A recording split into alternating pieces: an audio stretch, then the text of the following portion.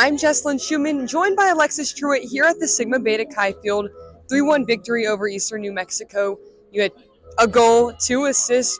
What was your game plan going in today? I knew that it was going to be a hard game, and I just kind of thought we needed to relax, pass the ball a little bit more, and then just not let off the gas pedal. As soon as we got the early goal, I think we kind of let off for a second, and came back in the second half and realized if we just kept doing the thing we did in the beginning, that we could get more goals, and it worked. So.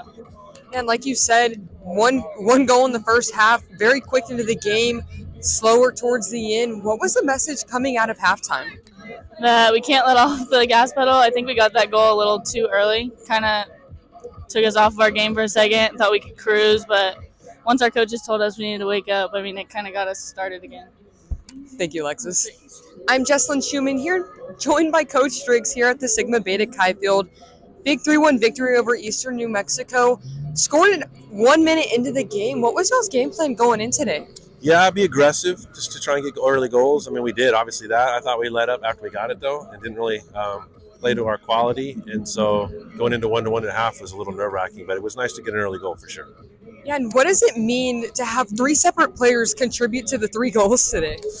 Yeah, it's kind of been that way for us, right? Especially, we relied heavily on a couple players scoring the last few years, and then this year to spread it around is really nice. And so, all 3 of them that scored. Malia's first goal, but she's got a lot of potential, and we know that. She scored a ton of goals in high school, so they're coming, and to get an early one like that for her is good.